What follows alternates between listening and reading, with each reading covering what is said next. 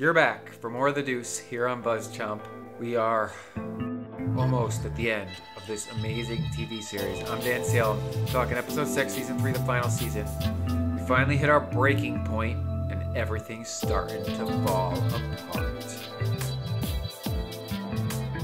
I'm Mandy. I'm Dan. Subscribe to BuzzChomp. Woo! I dubbed last week the downfall, and this week was certainly the breaking point for nearly everyone in this show. I think Candy might be the only one with a happy ending, and therefore her breaking point was almost a break in the right direction. Her and Harvey finally shared a kiss, but then it ended there. I called that maybe they'd get together this season. I didn't think she'd have another guy that was actually better for her. I don't really think that's going anywhere, but she kind of like had a breakthrough with her movie, and he's going to half fund it. I don't know where the other half's going to come from, probably from Vinny. So she had a breakthrough, but her breaking point was the fact that she lost her mother, and so that kind of like severed the ties with her father, and then her son missed it, so she hung up on him, and it was kind of like, I'm done with my past. I can see my future clearly now. This is a breakthrough, breaking point for Candy, who's the only one with a potential happy ending in store with 2 episodes to go. Vinny hit his breaking point as he avenged Frankie's death. He almost killed Rudy, but then Rudy, he could tell, was being honest and didn't know anything, so then he let him live, only for Rudy to get killed later by his second in command. Whoa, right? Kill or be killed. Kill or be killed. But Frankie was Vinny's tipping point, and then the breaking point came when you see his life kind of unravel. He's got the gun. His love doesn't like the gun, but then they sort of reconnect, and they've come full circle to the start of their relationship. But he's not the same good, kind man he was before. He's broken now. I think that Vinny's, who's been the mob's biggest earner, they wanted to murder him. But then Rudy protected him.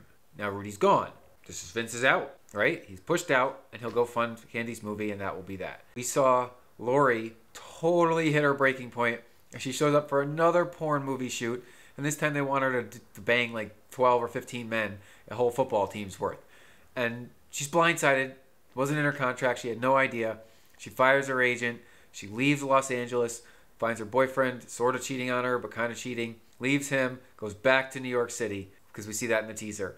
And I think that she'll probably end up in Candy's movie as well. This was like the arc that I foresaw from the beginning.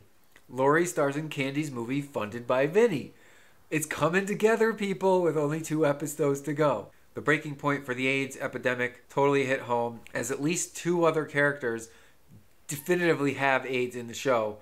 No one else died this episode, but we saw 2 that definitely have it or have the early signs of it. I think that we're going to see a few more pop up as this progresses. You can't escape what you've done, and you can't escape this virus. And it totally pushes Paul into the activism side of his thing. He may or may not have AIDS, but he's living like he only has a little time left, and he's going to make the most of it, and he's loving it. So his breaking point has happened, and now he's trying to really make a solid difference. He has a little bit of a connection to the guys in the front office with the city and the police, but I'm not sure he's going to really pull that string. They're still trying to secure buildings and property around Times Square, and it's slowly working. But they haven't really crossed the, quote, breaking point there.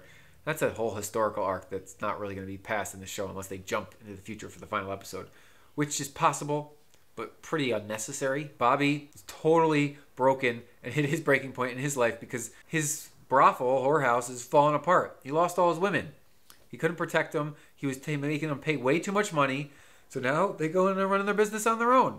He's not going to be able to get them back. That was basically the crux of this episode. With 2 to go, this was the climactic moment of the season, of the series for that matter, and the breaking point hit. Every person who was living this life of sin basically has to give it up. Vinny has to give it up. All his clubs are closed down. He's losing his employees. He lost his boss. He's basically been shoved out by the mob. They wanted to murder him, and I think his life has been spared, but he's done. Bobby, it's going to get closed down. His tie was to Vinny. Rudy's gone. Frankie's out. Lori closed up shop and left LA because she doesn't want to be this wild and crazy porn star anymore, and I don't blame her. Who wants to screw 15 dudes on camera? No, thank you. This is not what she signed up for. She signed up for like one-on-one in a bedroom, not gangbang in a locker room. And with AIDS really tipping the scales in New York City as more and more people get AIDS and get killed by the disease, everything that this life was is falling apart, and it's broken.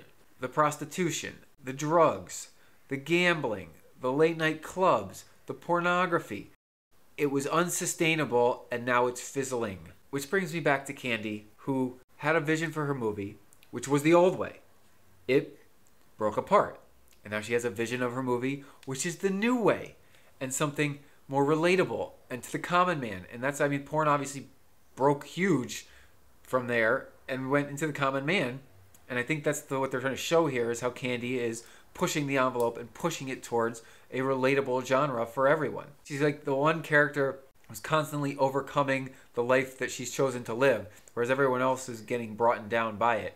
She's the strongest, and she's the only one that's going to come out on top. It's like a matter of who's she going to take with her. I think she'll take Lori. I think she'll take Vinny. With 2 episodes to go in our final season, there's so much unanswered questions. How is Candy going to make her movie? Are we actually going to get to see the movie get made with 2 episodes to go, or is it just going to get teased that it begins? Is Vincent going to survive? Is Lori going to pretend that she's not the star that she became? Paul, is he going to succumb to the virus? Is he going to really push the envelope as an activist? Is this just going to be another life goes on type of show, which kind of what it feels like to me? Comment below with your predictions on what you think is going to happen before this series wraps. I'm Dan Salem. I can't wait to watch the end of the Deuce. I might have to rewatch the whole 3-hour series because, wow, what a fun, amazing little ride. Woo! Thanks for watching BuzzChomp. Subscribe and share. Subscribe and share. Subscribe and share. Share. Woo!